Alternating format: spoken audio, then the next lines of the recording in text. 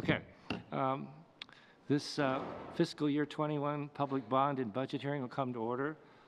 Just as a reminder, this is an informational hearings. There will be no decisions made tonight, but a chance to hear about the bond and the budget and to ask questions. So could I have a motion to move into the public bond hearing? Denise? So moved. Moved by Denise. There's a second. Second by Brian. All those in favor, raise your hand. 7 in favor. Okay, we're in the bond hearing. Dr. Morse? So before we begin, I'd like the board to introduce themselves. Tom Newkirk, Chair. Denise Day, Vice Chair. Al Holland. Dan Klein, Madbury Representative. Michael Williams. None of the microphones are. That one is. Okay. Should we start again?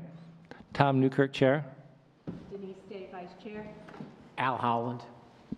Dan Klein, Madbury Representative. Michael Williams. Ryan Cisneros, Lee Representative. But thank you, everyone, for coming out tonight. We greatly appreciate it. This is a pretty major event in the life of a school district when you start talking about the replacement of a school. So just to give you a sense of where we've been, this has been really a 4-year journey for the school board. They've been thinking about the replacement of the current middle school for at least 4 years and longer. The school itself has served the district extremely well, and we're very proud of the service it's provided. It has been a elementary school, it's been a high school, and it's our current middle school. In opening this, just to give you a sense of, where we'd like to be as a school system, we're looking at a school that's 4 stories high, and we have rationale behind that I will share as I go through the presentation. But just let's talk a little bit about the current school. And I'm going to ask Todd Allen to do this piece. Todd is a lifelong employee of the district. He's my assistant superintendent, and he's spent most of his career inside the current middle school. Thank you, Dr. Morse. Yes, I was hired here in the Oyster River District in the fall of 1985, and I actually, my first classroom was in the oldest part of the current middle school. In fact, it's now the art room after the last renovation back in the mid-90s. And I see some former students out in the audience. So yes, I have had quite a bit of experience with the middle school project. I mean, first and foremost is its age, and actually this slide is actually old because it's now 2020, so the building is actually 84 years old. It was originally built in 1936. It's been added on to, it was added on to in the 50s, the 70s, the 80s, and again in the 90s. The most recent one was 1995. Over that time, it has served many purposes. It's been, as Dr. Moore said, it's been a high school, an elementary school, a middle school. For probably its longest history, Oyster River Elementary was the northwest end of the building, and the middle school was that southeast end of the building. So that was probably the longest part of its history, and now most recently it's a 5 to 8 middle school. So since 1994, it's been a 5 to 8 middle school. So why a new school? One of the things, as I said, I've had the opportunity to teach in most of the spaces in that building. As I told you, I've taught in some of the oldest classrooms in the oldest part of the building, but has also taught in many of the newer classrooms as well. What are the concerns with it? First of all, and I'm just going to go through these generally, and then I'll come back and talk more specifically. There are safety issues both inside and outside that are challenging to manage. The academic spaces are inadequate, and we'll talk about that in just a moment. Infrastructure-wise, very inefficient building. Maintenance has become a real challenge. ADA compliance is, we're minimally ADA compliant based on, in 1995 we met those standards, but anybody who's certainly been in the middle school and tried to navigate that building realizes that that's,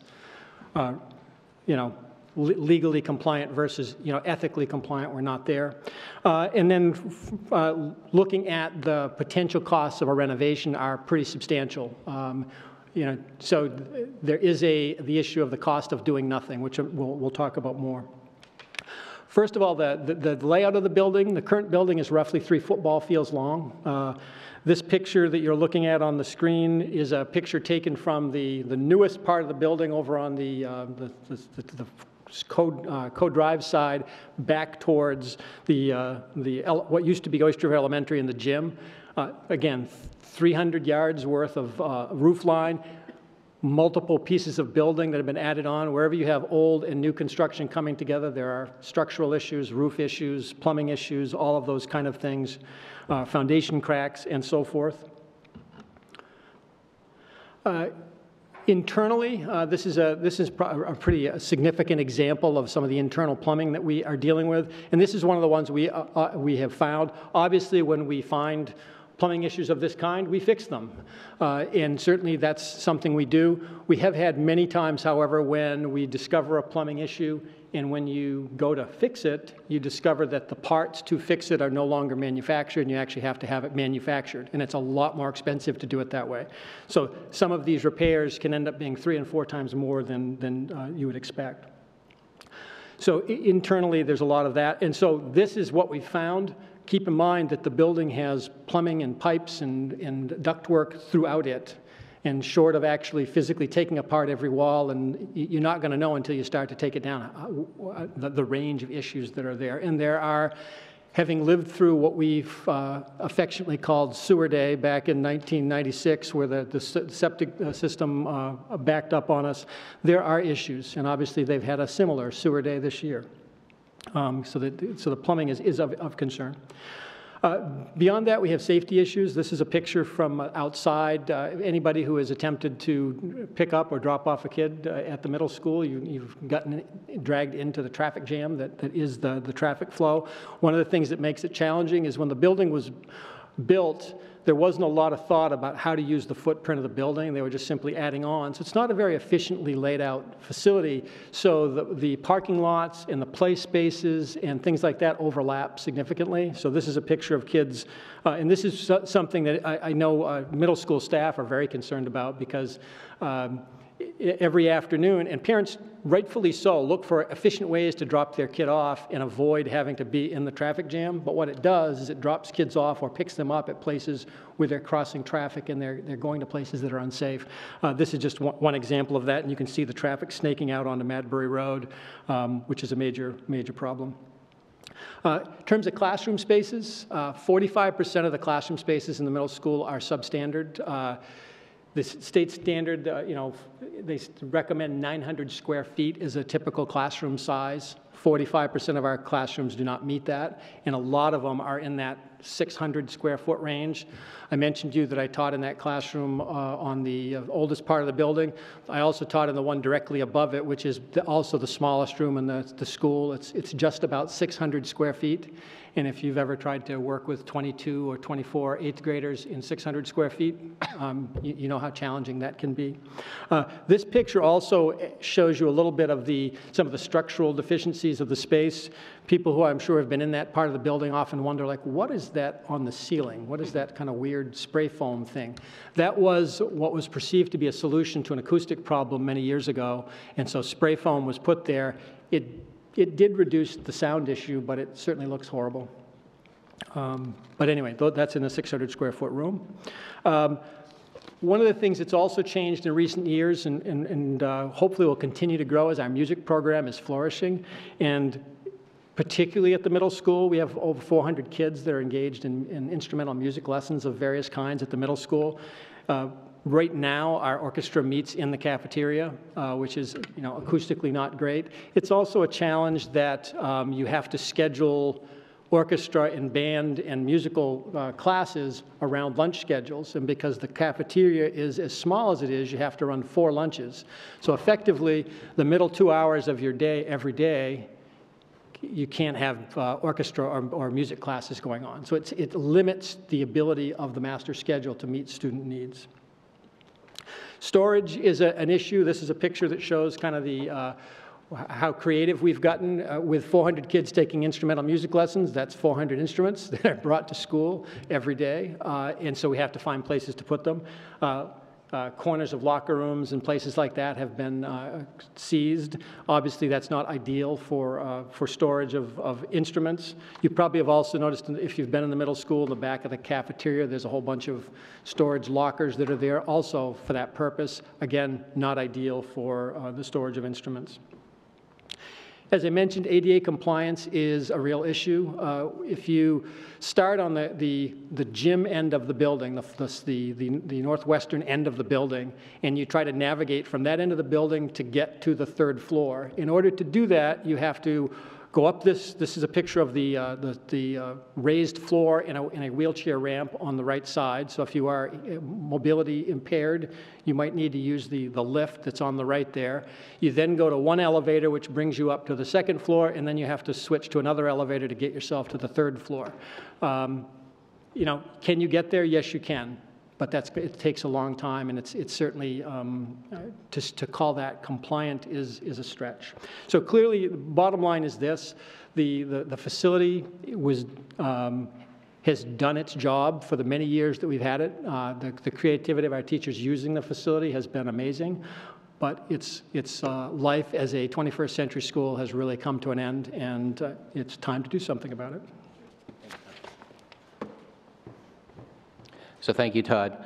So, you know, giving you a sense of, you know, the condition of the current building, many of you have had children or grandchildren or nieces and nephews go through the current middle school and understand its deficiencies. For those of you who haven't been in the school, I would point out Jay Richard. Jay, would you just stand? Jay is the principal of the school, and he's more than willing to give anyone a tour of the facility to give you a sense of it as well. So where did we start? We started thinking about the new middle school in terms of what we hope to achieve. Well, clearly, you know, as Todd talked about, the 45% of the classrooms that are substandard, academics becomes a pretty important reason to do this. Todd also pointed out the flourishing music program that we have, and so in some cases, classrooms don't even exist. That's why we're using the cafeteria. So academics, obviously, for a school system is a driving force, but sustainability became a really powerful force in thinking about this school and what we could do to build a school for today and for the future. And sustainability became an important pillar of the new school. And then Todd also pointed out the safety issues. So if you think about children getting out and moving, traffic's moving slowly, teenagers are teenagers, young teenagers, older teenagers, they don't pay much attention to traffic, and so they're weaving in and out of moving cars. Traffic is mixing in with buses on the back side of the building. That's also where our playground is, so safety became a real issue. And then the ADA compliance issue that Todd talks about. We are absolutely compliant. We were compliant in 1996. If we touch any part of the current building, we'll have to bring it up to code of 2020. So safety is an important piece. And then just the overall wellness of the building. Today we had our facilities director investigating why a classroom was smelling awful. And so, you know, wellness, air, good air circulation, and so forth became one of the pillars. So we started out with these 4 issues, and we started focusing on how we could build a building for the future. And one way to do that is to build a super insulated building, and that's what we plan on doing. Another way of doing it is going up instead of out. We talked about a school that's 3 football fields long. The proposed school is half of that. And by going up, you take advantage of the natural direction of heat. But fundamentally, we also wanted to move away from fossil fuels as much as we could. So this building is designed to be heated and cooled by geothermal, using the earth as the heating, cooling system for this building. Now, we will still have natural gas backup in the building, because when temperatures are subarctic, geothermal would struggle to keep the building warm. So about 15% of the time we would expect to use the natural gas backup, as opposed to 100% of the time in the current school. So that gives you a sense of that. So the current school, the proposed school is 34% larger than the current school. Why is that? Well, Todd talked about the 600 square foot classrooms. So we wanted to create a standard that all the classrooms were 900 square feet. With some classrooms, specialized classrooms like science and art, they would be 1,200 square feet because of the equipment involved. You end up with a spatially more efficient building because you're not traveling 3 football fields. So Todd talked about the roof. That's one way of looking at the length of this building. Another way to look at it is if you're a 5th grade student and you're on the 3rd floor of the oldest section of the building and you're going to gym, you're going down 3 flights of stairs and traveling 3 football fields to get to the gym. So spatially, we wanted a school that was far more efficient. And then in terms of energy use, we anticipate this building will be 66% more efficient than the current building. We estimate that we'll go from 51 cents per kilowatt hour to 19 cents using these techniques. So that kind of gives you a sense of sustainability. And then at the very entry level of LEED certified, by using LEED, we can say to the public, we met the goals that we established. In terms of the safety issue, so Todd talked about kids interacting, buses interacting, and so forth. Not a great situation. In fact, Jay has teachers who beg him not to do the duty in the afternoon and the morning because it makes them too nervous. So Jay does it himself, and Bill does the backside, his assistant. And so that's basically how we cover that duty, and if we have more resilient teachers who are out there helping them. But Jay respects teachers enough to say, okay, if that duty makes you nervous, I'll put you on a different duty. But part of that is Jay's philosophy of welcoming and Bill's philosophy of welcoming kids. But the fundamental reason is they want to make sure the kids are safe. When we thought about this design, we needed to think about separating the buses from the parent traffic. And so this design actually has a dedicated parent loop and a dedicated staff parking that does not cross lines with the buses. So the buses will come in off Code Drive in the loop, and for those of you from Lee are familiar with this because this is exactly the technique we use at the Massway School. The buses come up in a dedicated drive and they come right back out. Works perfectly. It's a really cost-effective way of us separating the buses from the car traffic. And then in terms of the students, notice there's no road that connects the bus drop-off with the parent drop-off, meaning that the kids can be playing safely in the front or back of this building and we don't have to worry about a car or a truck hitting them. So the design is such to really emphasize the issue of safety. And in terms of the property, there are bigger poster boards on the back, but where the current school is becomes the field, where the field is becomes the new school, same property. We looked at alternatives. We looked at property outside of Durham. We looked at property that was available in the district. The problem with that is it adds to the cost of the building. You'd pay upwards of $3 million, part of that property, part of that utility development, part of that site work, just to get to the place where we would be in building this school on the site we already own. The other advantage of the site we already own is its synergy with this high school. We have middle school kids who come up to this high school on a daily basis. We have some high school kids who go down to the middle school to support programming at the middle school. What we're really hoping is that we can get two-way traffic, because if we're able to build this school, the voters support it on March 10th, we see a real possibility that we could provide music programming in the new school as well as the high school. So again, the design is 4 stories. The first story is designed to hold administration, counseling, special education programming. The gymnasium would be a high school size gymnasium in terms of its length and width, but not in terms of the size of the one we have here at the high school in terms of stadium seating. It also would have an occupational therapy or a room off the side of it, and mini locker rooms, because locker rooms at the middle school are just not as utilized as they would be at the high school. The big piece of the new proposal is a recital hall and dedicated music space. So in the current school, we have one music classroom, one. Then we use a multipurpose room. Then we use the cafeteria. And then we use a classroom that's probably 400 square feet. In the proposed school, we're talking about putting in dedicated music space. And as Todd alluded to, the reason that that's so important is in our school system, music has become a driving educational force. Last night we had a concert. It was magnificent. We had strings, we had band instruments, we had choral, and it was just very, very exciting and beautiful and wonderful, and that's because it starts in the middle school. You know, when we talk about total music participation in the middle school, it's about 2/3 of the kids choosing an instrument to use.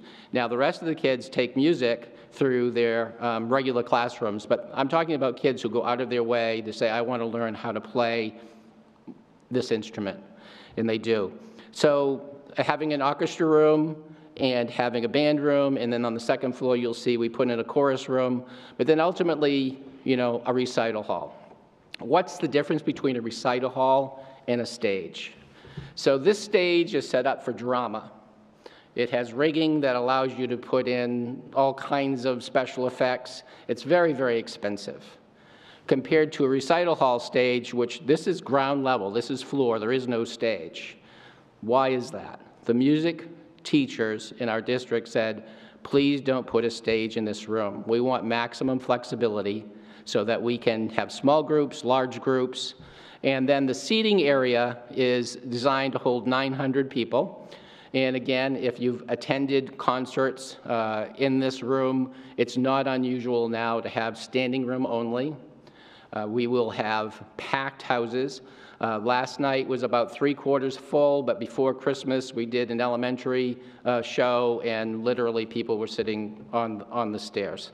So we get to a situation where we're over capacity. So dedicated music space, which then we can rent to for musical endeavors from outside the district. So you have this giant hallway, and you think, what on earth, why would you make a hallway that big? Well, what we didn't do is we didn't create a lunchroom on purpose. So we're going to take advantage of this hallway. So the yellow in this picture is the library. So 2 periods a day, that hallway is being used for lunch. What are we using it for the other 5 periods? We're using it as a learning commons, an extension of the library. So kids can do projects, they can do work. The space is easily observed by administration and the librarian because it's trapped between the 2 ends of the building. It really becomes a flexible space. And that's also one of the things we tried to do in this building, is make every space a space where teaching can happen. So rather than add another expensive box, a cafeteria, we took advantage of the hallway between the gym and the recital hall. The orange is the kitchen, so the kids would go in, get their food, and come out and eat in the learning commons, and then when they're done eating those 2 periods, it becomes an extension of classroom space. I talked a little bit about the gym. Again, it's a high school size floor, but not a high school size gymnasium, which means that it can be used by the high school to help in reducing the late nights that our kids are in this building doing practices, because there's only one high school gymnasium. So practices could happen at the middle school, cutting down on time that kids are out at night.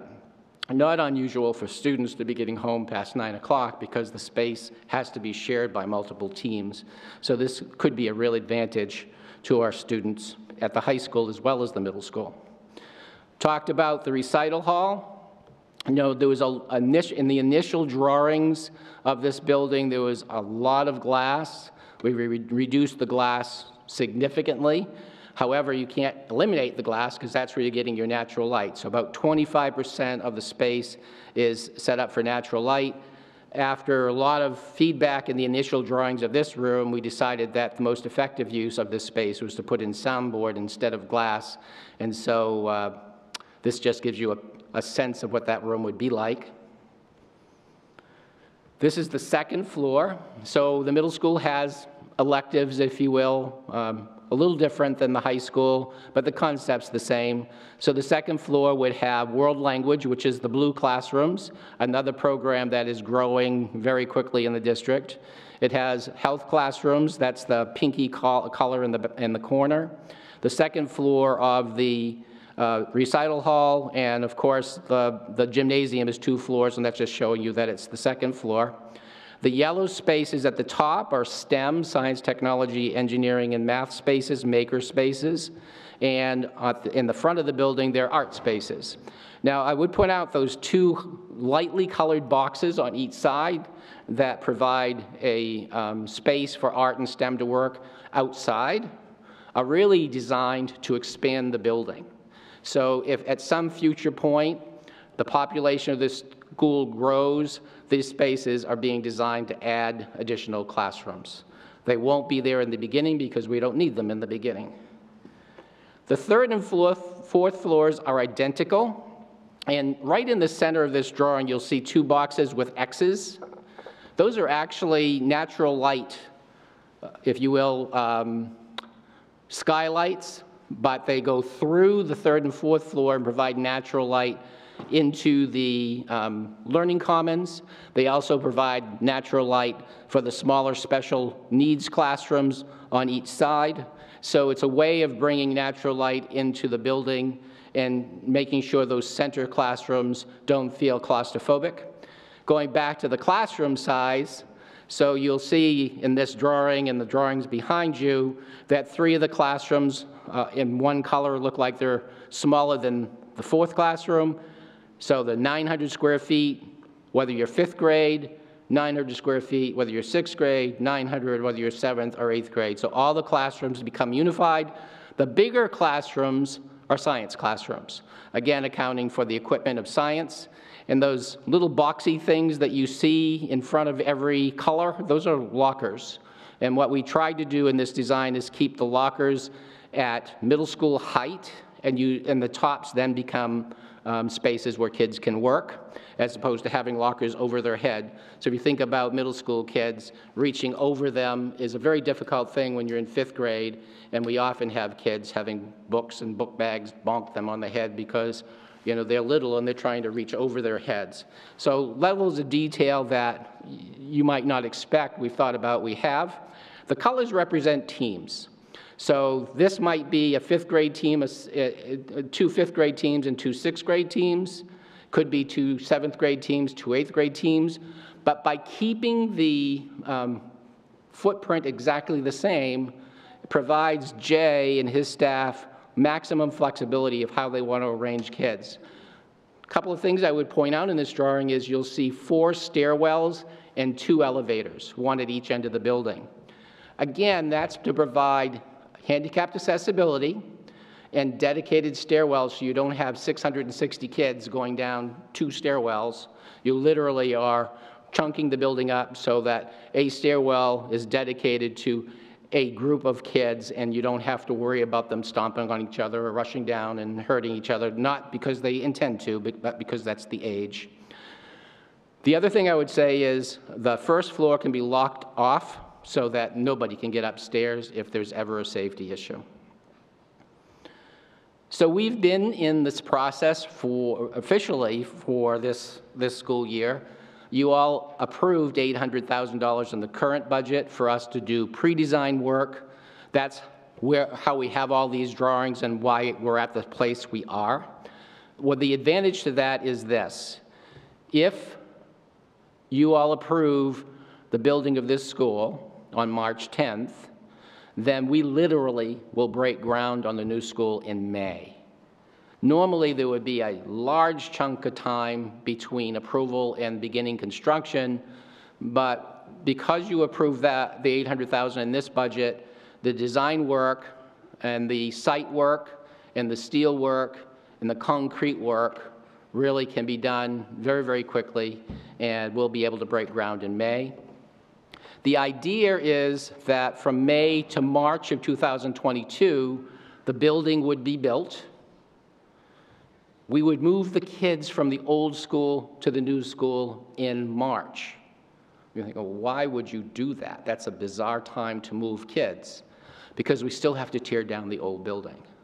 So we move the kids into the new building, we tear down the old building, we build the field, we build the parent entrance and so forth. All that work happens between March and August. So the project would be complete in August. Kids would be in as early as March, but the project would have, all parts of the project would be done in August of 2022. So the board, you know, in thinking about this school, really has also thought about the taxpayers.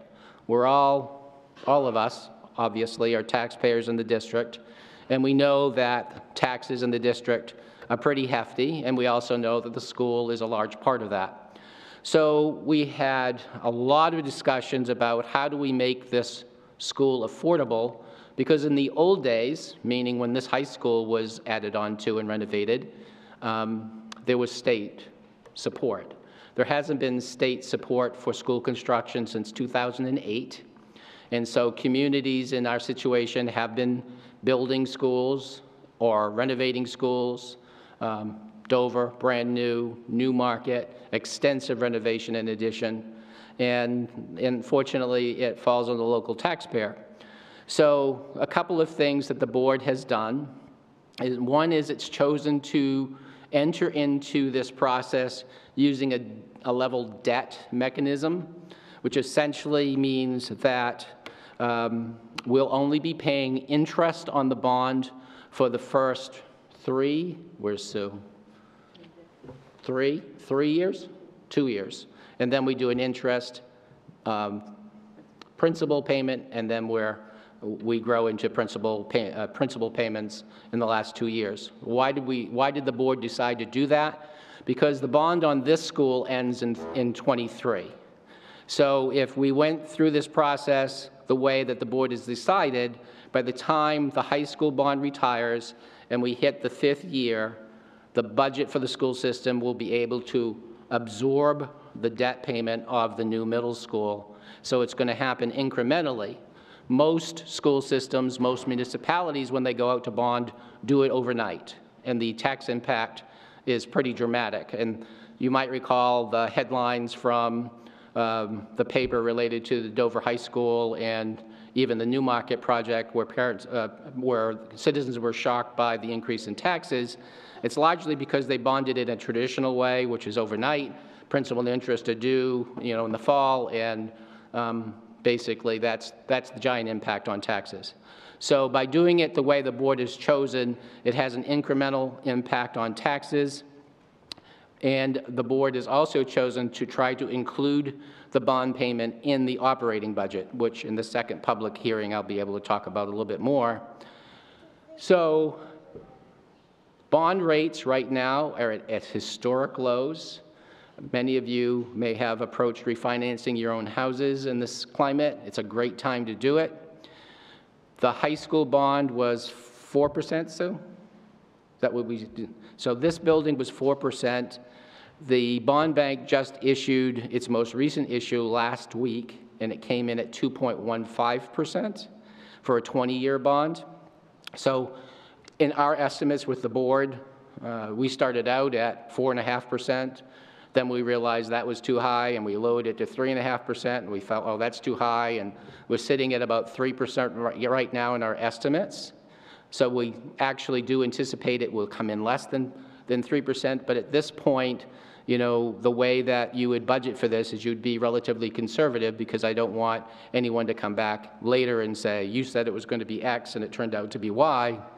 I would anticipate that the estimates that Sue and I have been using actually are conservative, and the numbers should come down a little bit lower. Guaranteed maximum price, we hired the construction manager before we hired the architect. Why did we do that? We had a long-standing relationship with the construction manager, Bowen Construction. They did the field, they did the addition on Massway, they did the addition on the Mohammed School. They've been a proven entity for the school district.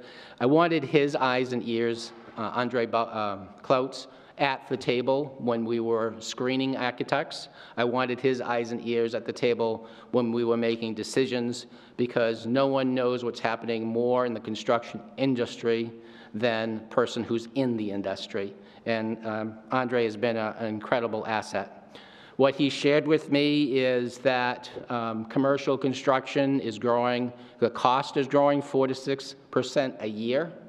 So if the bond fails on the 10th and we move forward, we can anticipate, one, the guaranteed maximum price is out the window because he can't hold that price, and two, that the next iteration of the school would be more expensive per square foot than what we're proposing tonight.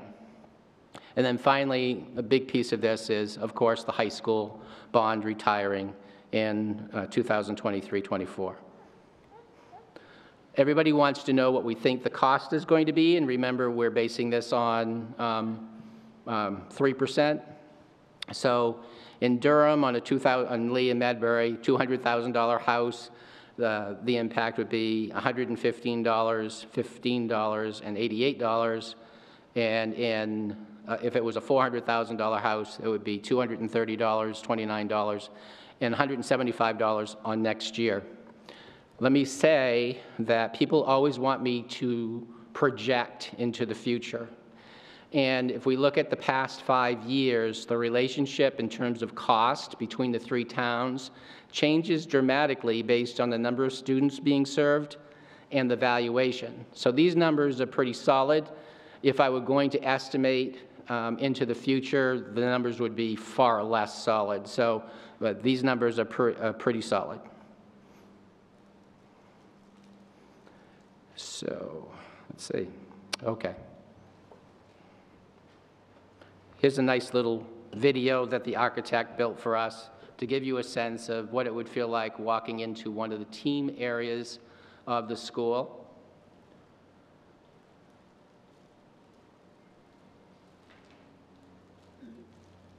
So this is the space right outside the classroom. This is the space looking down on the cafeteria, learning commons. And that's the natural light that's coming from the 4th floor into that space. And this is just the team across the way. So we have additional videos, and we'll be showing them over the coming weeks. We have one that's being built on the Performing Arts Center. We have one that's being built on the gymnasium.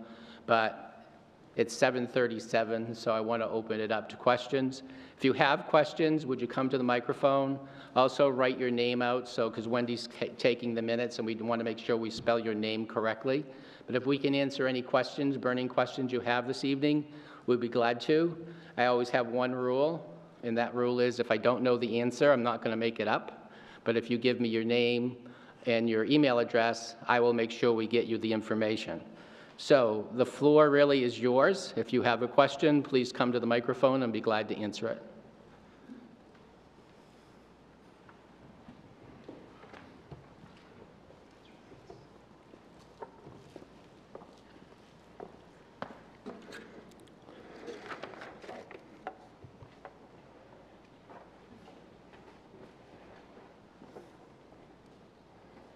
So I'm Darren Keller from Lee.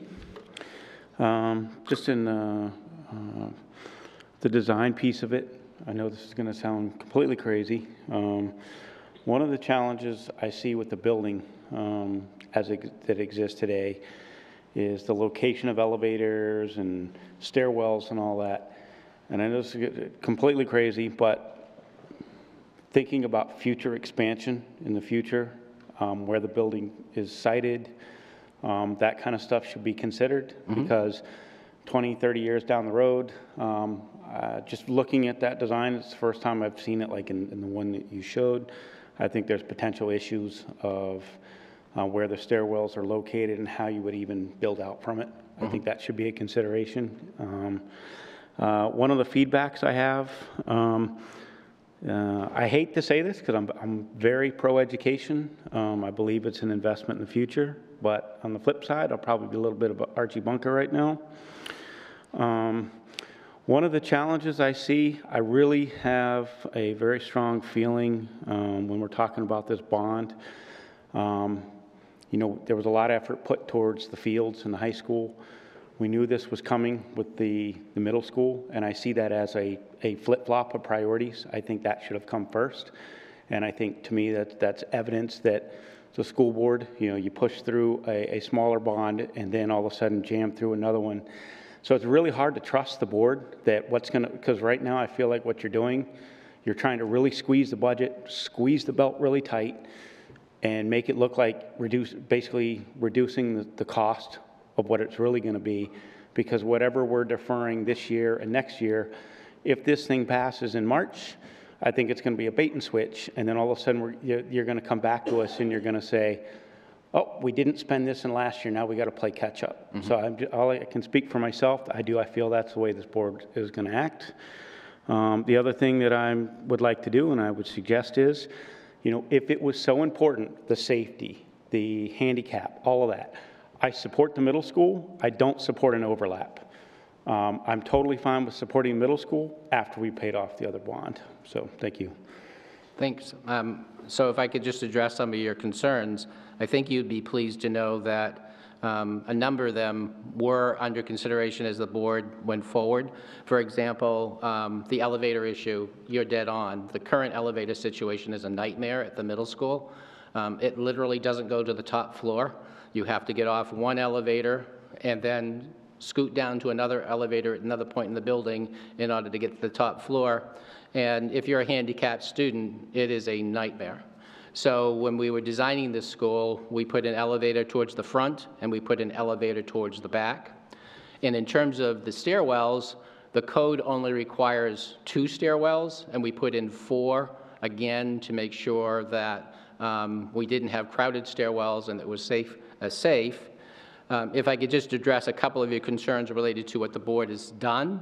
What the board has tried to do in the last 5 years is try to take big issues off the table so that when we got to the middle school, they weren't there to come back and bite us. So as an example, the entrance on the Massway School was a direct result of our intentional effort to try to create a safe entrance and add the additional classrooms on the Massway School so it wouldn't come back up after the bond has been paid. We did the same thing at Moheramet, and in addition to that, that's why we did the field a little earlier, intentionally to try to get those big projects off so that when this school was built, we didn't have them haunting us. I think I answered most of your concerns. Did I miss anything? Yeah, I can talk to you offline. Okay, great. Really, it's the siting of the building and things like that, Mm-hmm. and how it's utilized. I personally see things that could be done differently. Well, okay, let's talk after the meeting then. Great, thank you. Lauren? Hi, I'm Lauren Selig from Durham, and sorry, it's really loud. I wanted just to commend you on the amount of work you've done. I went to some of the very early sessions, including one where I heard about the amount of glass, and as you know, I had a very strong visceral reaction to the volume of glass. But we listened. You did, and I really appreciate that. And I just really want to commend you for that. My one thing in terms of the bus loop and the parent driving thing, you know, right now Denison is structured so it's one way. Mm-hmm. Co is coming the other way. And so we have this other mashup. But the challenge is that there are many, many parents who drop children at both schools. And so I can't figure out from your design how a parent, because right now if you are dropping at both schools, people either drop their kids not in a drop-off area or they do lots of extra loops.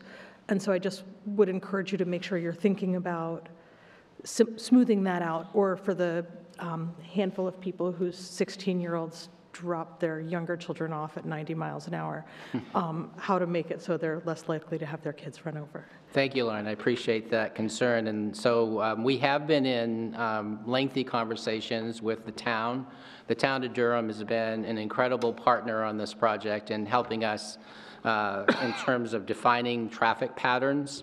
And so, Lauren was pointing out that Denison is one way, Garrison is one way, and then Code Drive becomes a major, thoroughfare through here. And so the issues that we were struggling with, are struggling with the current school, Todd pointed out in his presentation. If you're there at a certain point in the morning or there at a certain point in the afternoon, traffic is backed up all the way out to the Madbury Road and onto the Baghdad Road. And so we've been talking to the town about reversing Garrison so it points towards the school. Right now, I'm sorry I don't have a pointer, but well, you can see it, good. Garrison goes away from the school. So we've suggested to the town the possibility of having it go towards the school, which would take the traffic off of the Baghdad Road. They'd have to come down to Garrison and come up towards the school. And then Denison would remain in its current direction, which would bring the parents onto the loop. But we also anticipate parents aren't going to necessarily follow a grand plan any more than students do when they're on bicycles or walking. And so in that regard, what we truly anticipate is some parents will drop off on Garrison and the kids will walk to school. Some parents will drop off at the Denison Road and the kids will walk to school. Some parents will go all the way down to the parent loop. Some parents will drop off on Code Drive. But the advantage of this conversation we're having with the town of Durham is we break the congestion up. It's like, it won't be perfect because it's an inner city school. But in working with the town, we really feel like we've got a workable plan that will mitigate a lot of the craziness that happens at the current school. And the most important piece, of course, in this road design, in this drop-off space, is that kids aren't in the middle of it. So there is a sidewalk on Garrison that ultimately, in the conversations, not necessarily in year one, but as we observe how the traffic pattern really implements itself, we may flip the walkway onto the other side of the road. The Baghdad Road will have a walkway. We'll have a bike path into the property. So we think that this design is going to be far, far better than what we have now. I know in an ideal world, we would do a whole lot of other things, but the reality is, nothing ever really hits ideal. But I think it'll be very good because it's very thoughtful, and I think it'll work way better than the current standard. So we're very fortunate to have the town of Durham being so cooperative and working with us.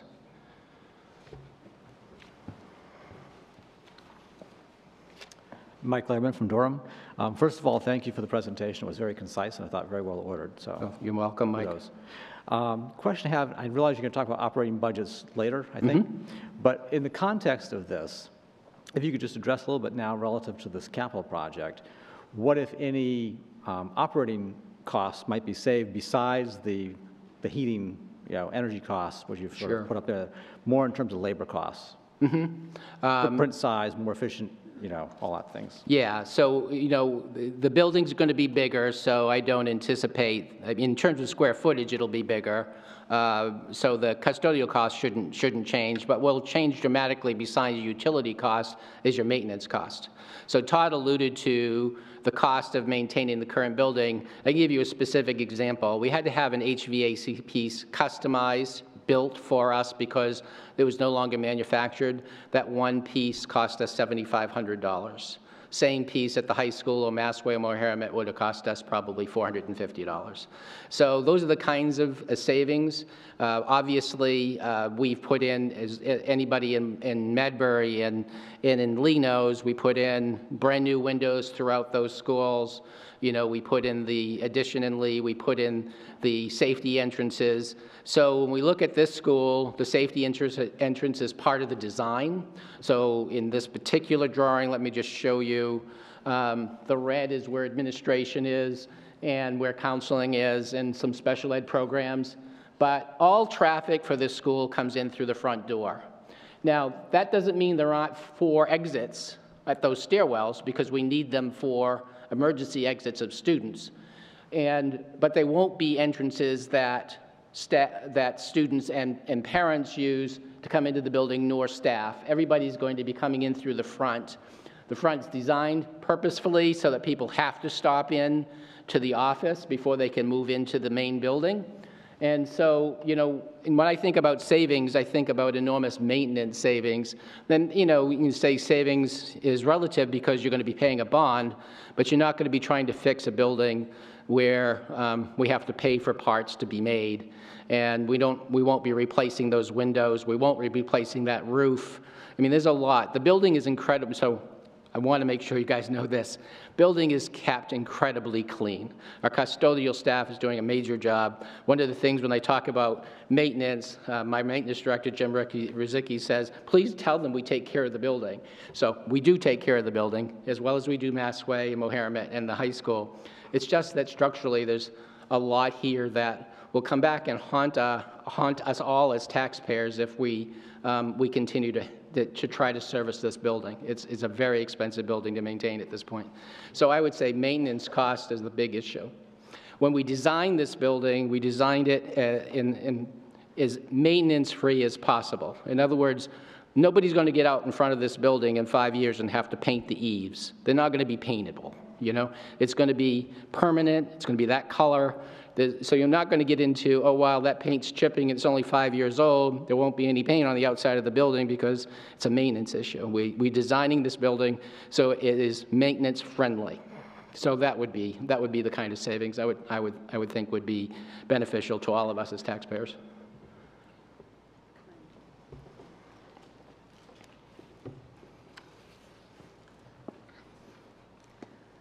Hi, my name is Jean Nielsen. I'm from Lee. I'm a designer, and I just had a couple of questions about the design. The bus drop-off location, I guess my thought was the security of that, having it right out on Co Drive, right out in front of the school, for any, security situation. Yeah, it's it's not any different than what we have at Massway. So Massway, we bring in... Which I don't love. the staff is right there to supervise the kids dropping off. So I'm less concerned about our safety issues related to the bus and more our safety issues of where parents drop off kids, because they're dropping off kids outside of our viewpoint. So we have people on duty at drop-offs. We had spoken earlier about the Stockbridge Theater at Pinkerton in Derry.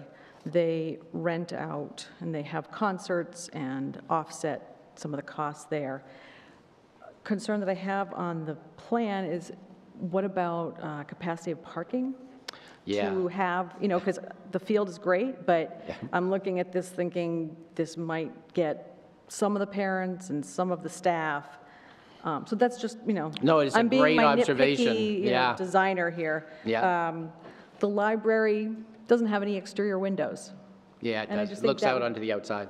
Yeah. The library's in a really, if you look at the location of the library, Yeah. that looks straight out onto the Okay, foliage. because I didn't see any windows on that end, so I Yeah, just was it's just a concept. just drawing. questioning Yeah, that. I know. And then I'm sure you probably have an air-to-air exchanger in the system. Are any of the windows going to be operating So this is a loud? good question. So let me do both of your questions. So in terms of parking, it's in an inner city school and parking's always at a premium. We thought at first we would get 200 parking slots. On site there will be 100, but we're maintaining the parking on, oops, wrong drawing, sorry. We're maintaining the parking on Denison. There's that slide-in parking. It's just going to be reversed, and so we'll have that space. And I'm working with the town about the possibility of having parking on Co Drive. So that's going to, if that happens and Denison happens, and we have the on-site parking, we'll be at about 200 slots. But will that accommodate for the 900? No. Recital hall? Yeah. That's my So, question. and it doesn't here either. So if Right. you've been to a concert here, Yeah. people park up along Co Drive, they park in the student parking, they park on staff parking, and the Durham police have been incredibly accommodating when we have concerts. So two things. The on-site parking, about 200 slots, but you also have the high school parking, and we may just have to shuttle Okay. you know, at that So I'm point. just That's thinking the concept. long-term. That's the concept we've been playing with, is Yeah. shuttling when we have events. And then your other question that I wanted to get back to was the room? Well, windows and, Yeah. and So- yeah. operating windows versus Yeah, non-op. operating windows, no operating windows. Okay, Okay, so in the old days, when we built a multi-story building, we had these giant windows and we opened them up from top to bottom, because I went to one of those. yeah, If you're trying to create an energy-efficient school, what you do is you put in triple pane windows that don't open, but you put in ventilation systems that are mechanical that maintain the fresh air in the building. And since we're using geothermal, basically air conditioning for this building is free, because we are putting the geothermal to do heating. You'll automatically have the option of cooling the building as well. so as long as the security and evacuation plan can go along with all of that and not being closed in Well, you or wouldn't, trapped in. yeah, you wouldn't be evacuating anyone from the third and fourth floor anyway through a window. You'd have to use your stairwells. The elevators would be off. And we train people to move the kids who have serious handicaps. So the first floor, obviously, great. Got all kinds of exits. Second floor, third floor, and fourth floor, you have those 4 stairwells. That will work. Okay. Yeah, thank you for asking.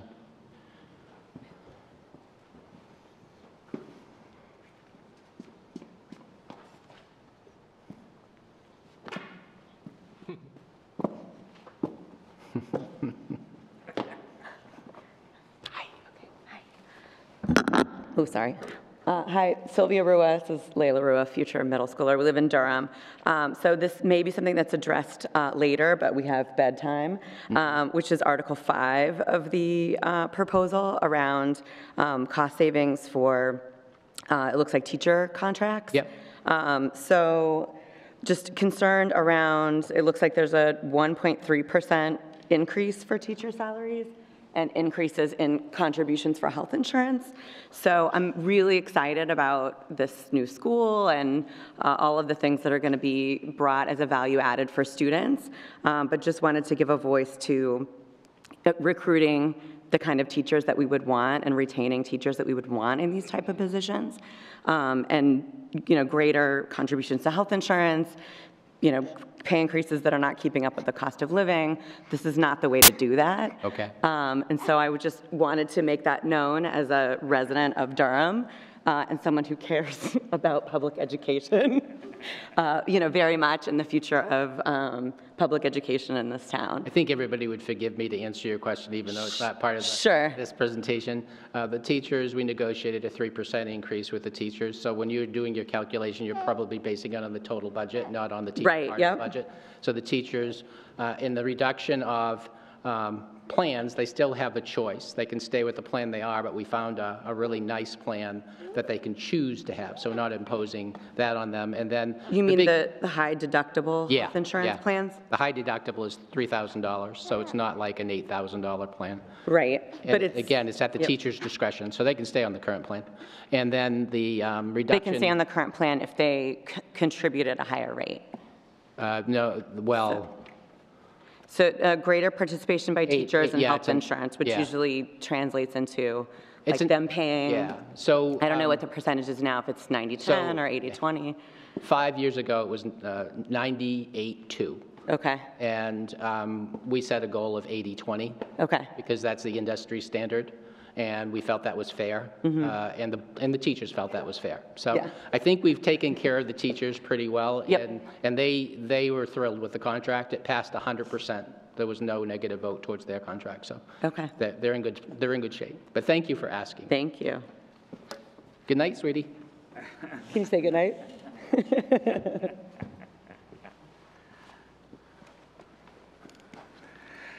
Hi, I'm Dean Rubine from Lee.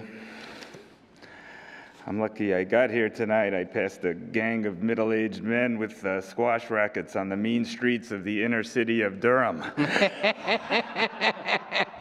It was touch and go there for a while. Thanks, Dean. I thought I'd ask the part of Darren's question that didn't get answered, which was, why aren't we waiting for the high school bond to end before we start and what are we sort of doing that's sort of, well, Yep. So the reason we didn't wait for the high school bond to end is because construction costs are rising 4 to 6% a year. So if we waited until the construction bond for the high school ended, the cost we would be looking at would be 15% higher than what we're looking at today. And so to mitigate that, the board chose the level debt process so that we were paying interest, and then the high school ends, and then we're paying interest and principal on the new school. So it's a timing issue to take advantage of the lower bond rates, and also to take advantage of time, to build up to the full bond payment 5 years down the road. So it was strategy. Thanks, Dean.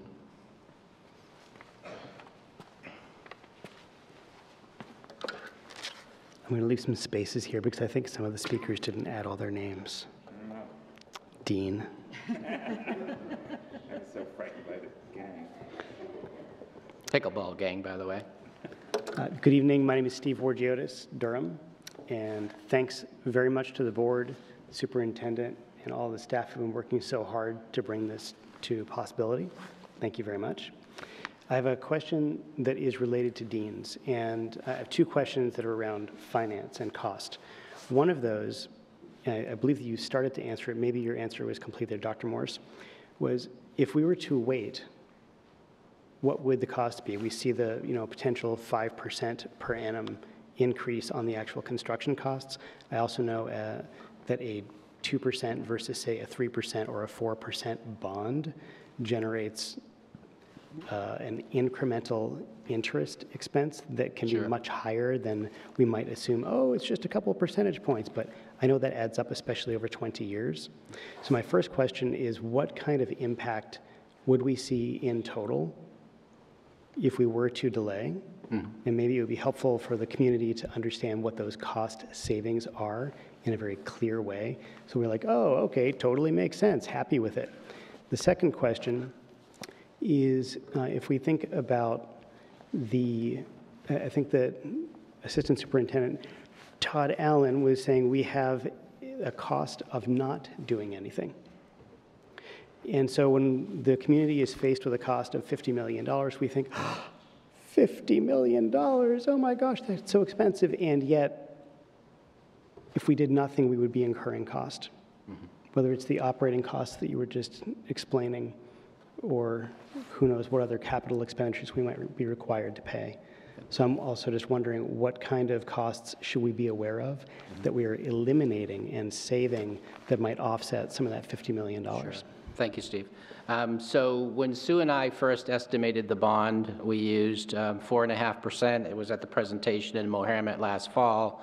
And the full bond payment was someplace, Sue hates it when I do this, someplace in the nature of $3,300,000 a year.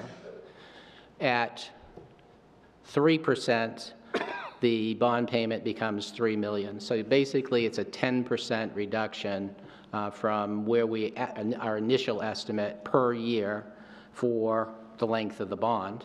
So that's a considerable amount of money. That's not a little bit of money. That's a lot of money. And then in terms of Steve's second question, the cost of doing nothing. This is a question that actually the chair and I have had many conversations about. The efforts that we've put in each of the buildings, Massway, Mohammed, and the high school, were designed to keep these facilities in current shape, good shape. Example, we replaced all the lighting in the 3 buildings. It's all LED lighting now, which is incredibly energy efficient. We did not invest that into the old middle school because we were anticipating that we would be having this presentation with all of you. We replaced all the windows in the 2 elementary schools. We did not do that at the current middle school because we felt like you would all want to shoot us if we invested $1 million worth of windows in a school that then we come forward 3 years later and say, oh, by the way, we want to replace that school. And just so you know, that happens. I was superintendent in the city of Portland, and they had replaced all the windows in the school, and then the following year went to the voters and said, we want to tear that school down and build a new one.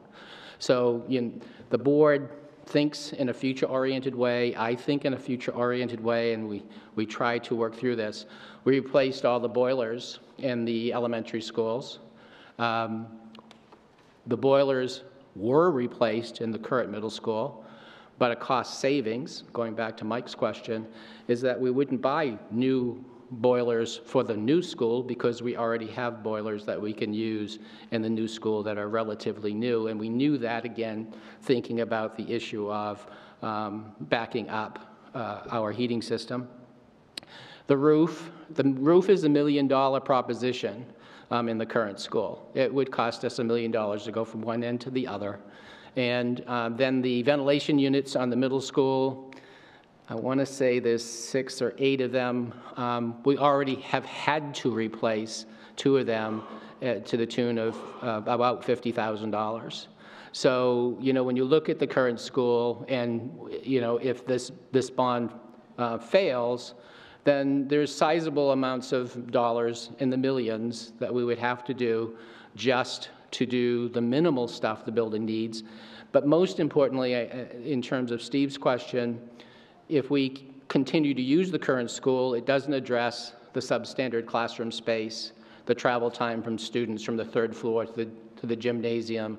It doesn't address any of the academic issues. It doesn't address any of the safety issues. So, there's really some compelling reasons beyond age that we need to consider when we're thinking about keeping the current school, because keeping the current school is not free. It'll cost millions of dollars to keep that school operational, and it solves none of the issues that we talked about tonight. Did that do it, Steve? Did I get it? Okay. Other questions? Other questions? My name is Amit Juglekar. I just had a question, but I'm pretty sure a lot of you guys understand this better. Is why is the tax implication so different for Durham residents versus Lee versus Madbury? Yeah. And yeah. second, yeah, I know. And secondly is what's the percentage required for this thing to pass in March? Say the second question again. Percent during the vote, 60% requirement? Yes, okay, thank you.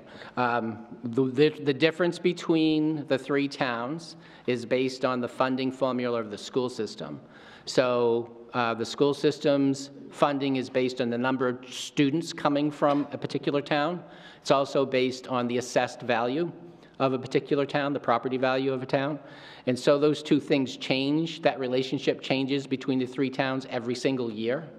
So that's one of the reasons why when Sue and I are asked to project cost into the future, we're just making guesses that Dean could do in his living room, because the information that we would need to make that accurate assessment doesn't exist.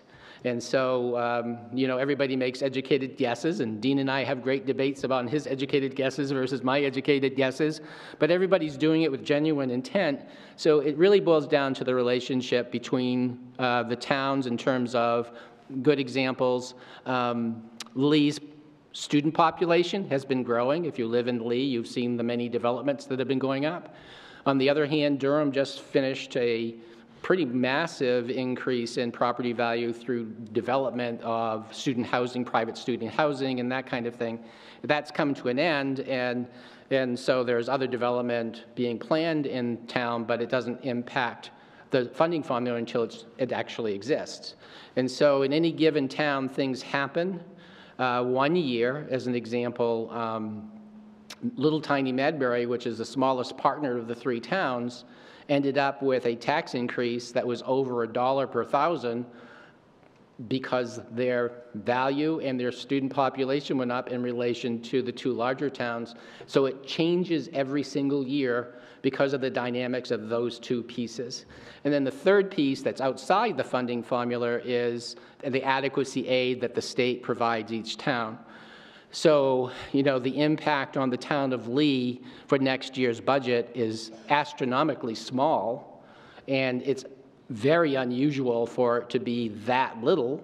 The reason it's going to be that little, and we'll talk about it in the next presentation, is because the state gave the town of Lee about $450,000 more in education dollars than we were anticipating when we built the budget, and it drove the tax effort down considerably. So it happens every single year, and I know that Sue and I wish that we could be like right on every single time we talk about taxes. It isn't us being evasive, it's the variables change, and so it changes every year. And in terms of the vote, thank you for asking this question, it does require 60% of the people who vote in order to approve this bond.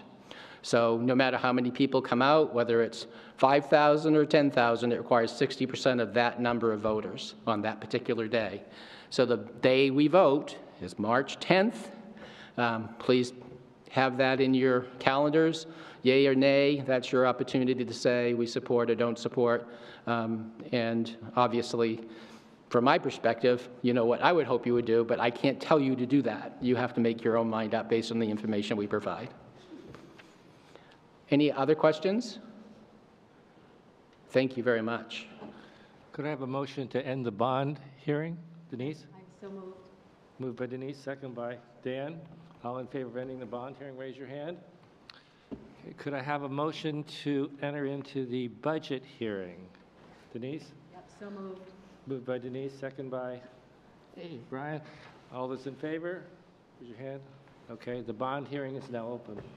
Budget hearings. No. Budget hearing is now open. Okay, well, thank you again for your patience this evening. This hearing is really very, very long this year because of the middle school bond. We had to have, you know, a special public hearing just on it. The budget itself, I think most of you will be incredibly impressed with. The board is very proud of the work that our staff and our students are doing. You all should feel great pride in how your students are doing. We have some objective measures and we have some qualitative measures that I would share. Let me just start out by saying this weekend. This weekend, there were 4 events going on in the school district, from basketball games where Joe Morrell got his 1,000th point, to robotics programs where the entire middle school gymnasium was filled with enthusiastic students and their parent audience in a robotics competition. We had a wonderful winter concert this past evening. And so there are just so many things that are happening in this district to be proud of. But one of the baseline pieces is, you know, how do we do when we're compared with other systems? So as we go into this part of the public hearing, the board was very specific and held its own feet to the fire. It really wanted to make sure that the budget we presented to you tonight was frugal. And I think you'll agree by the time we get done, they did an impressive job. They wanted to make sure the budget I presented to you tonight included all negotiated agreements. They wanted to make sure the budget that I presented to you tonight included the cost of the new middle school bond. And they wanted to make sure that the fiscal impact didn't exceed a 3.5% apportionment amount to each town. That was their budget goal. But in terms of where we are as a district, we are one of the highest performing districts in the state of New Hampshire. Our SAT aggregate was 1144, and we had 96% of our kids participate. Our math scores are second only to Hanover. We're doing a fantastic job in terms of qualitative measures. College placement rate, 81% of our kids. High school graduation rate, 98% of our kids. So, you know, this is why families are moving into the district. They feel like they're getting a great school system when they do. In fact, I got an email from a high school student who moved in from Dover that I shared with the board today, an email, where the first thing he says to me was, you know, "Dear Superintendent Moss, I moved in from Dover, and I just want you to know what a loving, caring high school experience I'm having." So he was articulating that he felt like a person and it was really a very gratifying email for a superintendent to get, so I wanted to make sure the board got it. Because so often when we think about budgets, we only think about numbers. And that is an important part of a budget, but behind those numbers are the services we offer children. Going to that level, we all assume that all of Oyster River students are going off to great colleges and great opportunities because they're driven and they're talented. We also have students who are going off to great opportunities and challenges who weren't given all the same gifts.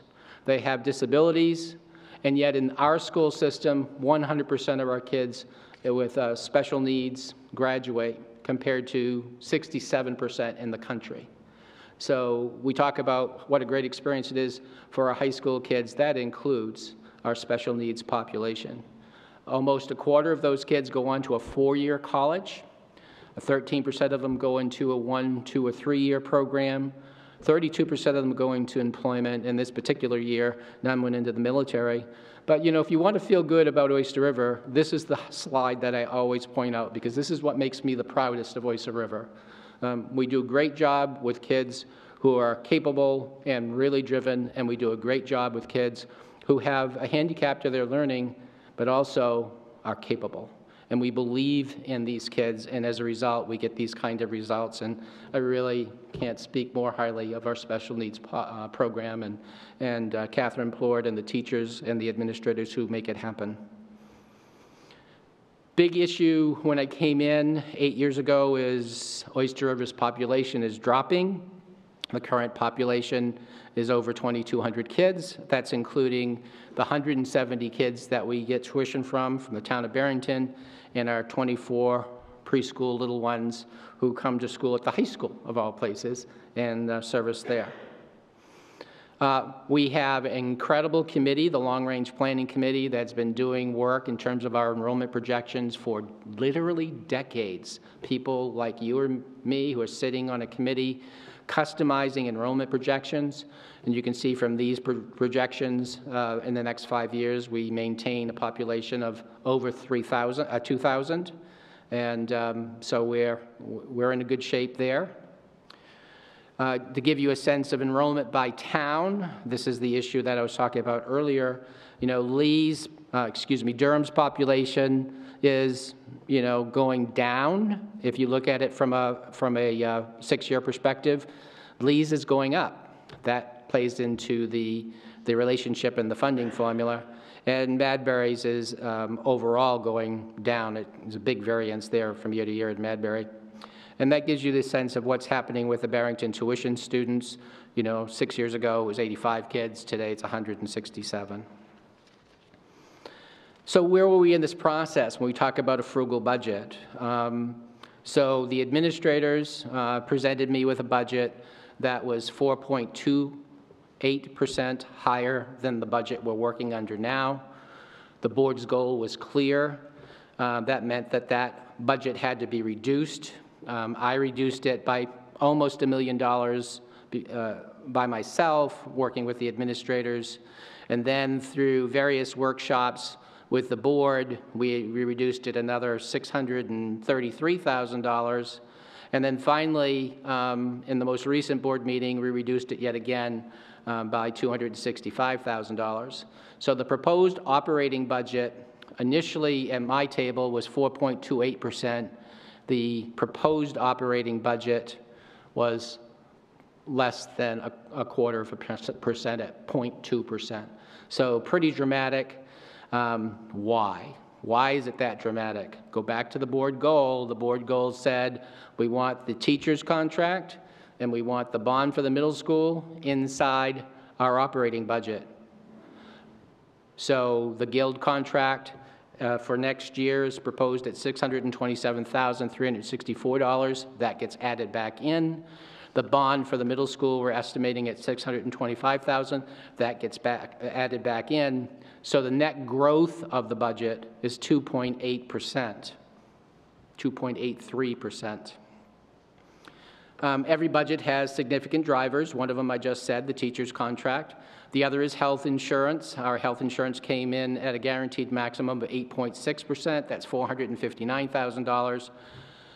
So where was the magic in bringing this budget down so we could include the teacher's contract and we can include the bond? It was in largely the capital account. We reduced the capital account by $749,305. There were other reductions, don't get me wrong, but that's the big one. And so that brings us to where we are compared to where we've been. So this is the lowest increase in the district's budget in 6 years.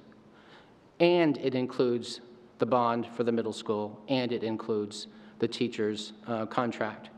So that's why I said at the beginning the board has been incredibly frugal in putting together a budget, because they want the bond for the middle school not to turn out to be a huge impact on taxpayers. And of course, the teacher's contract also being almost as much as the bond for the middle school needed to be included in our total budget.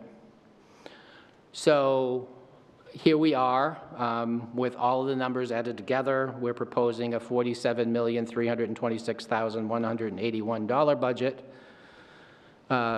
This just gives you the cost centers, where the money goes, and almost all, of course, goes into the schoolhouses, where it should. Then we look at the impact of the bond, the proposed budget, and the guild warrant.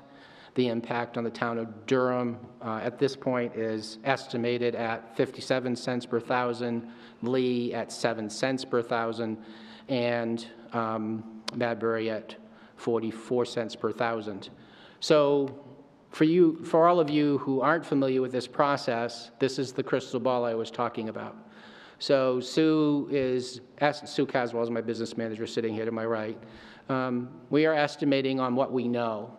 What we don't know is we don't know what the assessed value will be in the towns next fall, and we don't know what the student population from each town will be next fall. So we base these numbers on current relationship between the town in terms of property value and current enrollment. The reason I share that with you is here's the history of our projections and our actuals. Just to give you a sense, last year we thought that at this time, we thought that the tax impact of the budget increase on the town of Lee was going to be $1.92 per thousand. It was going to be massive. It turned out to be 92 cents per thousand. Still significant, but not $1.92. What changed? 3 things changed. One, I have alluded to already, the state put in more money for the town of Lee, almost $450,000. The school system put in $300,000 to lower the overall impact of the 3 towns because it's shared. And then the town of Lee itself pulled money out of their reserve funds to lower the impact. So again, you know, as we're looking at the impact of the budget, we make very conservative estimates, and we give you this history so you can compare what we projected and what actually happened in any given town in any given year. So this is a weird one. You're kind of going to go scratch your head. How does this happen? If our budget fails, what will happen is the default budget will increase the budget by $702,620. That's happened twice in the 8 years that I've presented budgets. 7 years I presented budget. This is my 8th year. And it's the result of 2 things. The amount of money that we did send to the 3 towns, we anticipated it being 350, and we sent 700, thereabouts. And the reduction that we made in the capital account of $740,000+. So you want this budget to pass. Otherwise, you're going to increase the amount of money that we're going to need for the school. And I would tell you that from the school's perspective, we feel like the budget we're presenting you is adequate to do the task. We're not cutting any student programs, any teachers, or any of that kind of stuff. And so you know, as you consider this budget, the impact is the default budget would be significantly higher. These are just the articles. I won't read through them. Article 3 is the middle school. Article 4 is the operating budget, and Article 5 is the teacher contract. Important dates, at least important to me, I hope important to you. Of course, tonight is an important date. I've already presented the budget to the Durham Town Council. I'll be presenting the budget to the Madbury Select Board on January 20th, and I'll be presenting the budget to the Lee Selectmen on January 27th. Major meeting for the school system is February 4th, 2020. Basically, it will be very similar to what you're seeing tonight. We'll have the architect here, and he'll be talking about the middle school and be able to answer specific questions that you have. But ultimately, February 4th is the voting day in this room to move the budget to the voters. So February 4th is a critically important date. And then, of course, March 10th is where you all have an opportunity to say yay or nay on the middle school and on the operating budget. If you have any questions, I'll be glad to answer your questions related to the budget.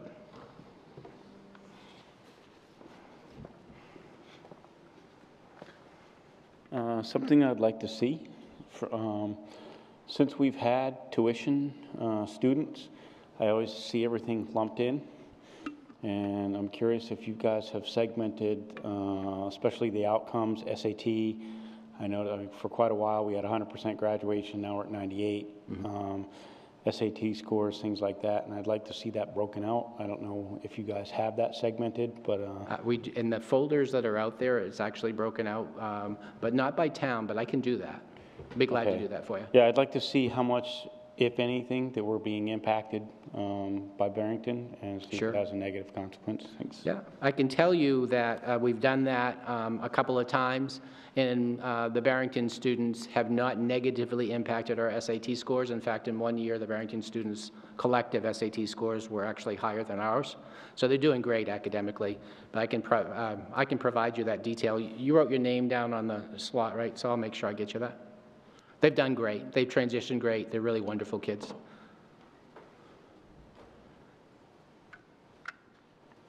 We don't let you have two questions. I'm Dean Rubin from Lee, but I'm not writing my name down. Radical. You said that when you produce the millage estimates, that you assume the appraisal, you assume the town values stay the same. Are you assuming that the appraisals stay the same and you're applying the new ratios, or are you... Come to the microphone, so. Correct ratios. Do it on the microphone, so. Thanks, Sue. So yes, we do have the correct ratios for apportionment, but we don't have the new assessed value for each community. That comes in October. Okay. Thanks, Dean. Thank you. Question?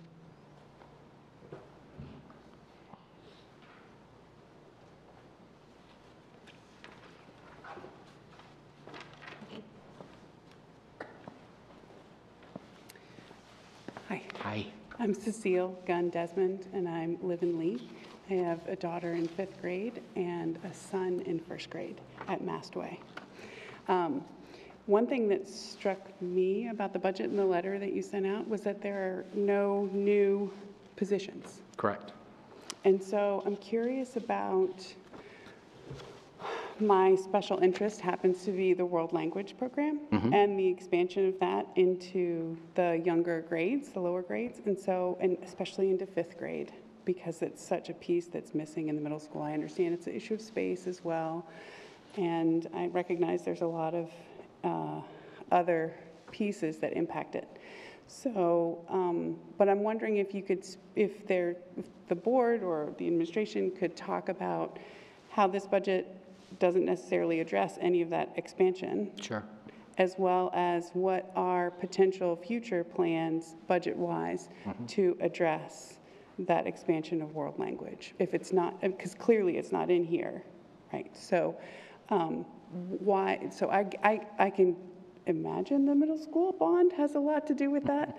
But if there are other pieces of it, I'd be very interested to learn about that. Yep. Thank you for that question, Cecile. We actually have a working committee on world language, and they have done great work. And the board wanted to, they gave the committee a charge. Jay and Todd have been working on this issue. So world language is a special interest of mine as well. And so there's a couple of things that right now the board hasn't got the full report from the committee. They got the recommendation for 5th grade. And so there's a full report that should come out by the end of this school year. So 2 issues that beyond that is the space at the current school. And so as you could see from the design, we've actually designed the new middle school so it would include an expansion of world language. But that issue has not been addressed yet by the school board because the report isn't in. And it wouldn't be part of this proposed budget because we don't have the report in time to build it into this budget. So the board is actively seeking information related to world language and in considering how to best implement it. I would predict it would definitely be in two stages, 5th grade, and then we'll look at elementary models. The committee that we have going is looking at elementary models, and ultimately we'll be making recommendations to the school board. So the school board should have a complete report by the end of the school year. Got it. If I might. Yeah, sure. So is there a plan to address the 5th grade instructor and their availability in the current middle school before the new middle school is built? In other words, is there a way, I mean, I know there's a lot of issues involved, space, you know, there are ways in which the world language teachers can be mobile and integrate into classrooms in ways that we know from the presentation they gave and models that work in that way. So I'm hoping, because my daughter who's in 5th now is going to be taking, you know, world language next year in 6th grade and picking up that curriculum then. My son who's in 1st, he's going to fall, I think, he's going to fall in that window of students that don't get it until they hit the middle school. Like it's going to be introduced in a timeline, from what I understand, in a way, K through 2, he's going to miss that introduction. Yeah. And he's going to be in that slice of students where it isn't brought down from 5th grade and it isn't introduced up from kindergarten. So he's going to miss all that window. So his first opportunity will be 5th grade, but that's not in 4 years. Right. So I mean, it's a very personal, you know, concern about my kid. But my concern is for the community in general, in terms of what service world language provides for the community and our general curriculum instruction. And all of those things are information you're getting from the committee, which I think is fantastic. I'm just hoping that we don't keep delaying the 5th grade teacher for world language until we have the new middle school. I think there are ways to address that. And I recognize that the committee is doing hard work and is getting that report ready by the end of this year. And I don't think there's any way to speed that up, right? Right. But I hope that we don't keep kicking the can down the road and not dealing with 5th grade simply because of space. Like, I think there are solutions for that. Thank you, Cecile. Thank you. Other questions about the budget? 3, Dean, I in don't one have night. a question about the budget, but I do want to say I'm sorry Kenny Rotner isn't here, and I hope he gets better soon. Oh, thank you. We all share that thought. I think you can end public hearing now. Could I have a motion to end the budget hearing? Denise?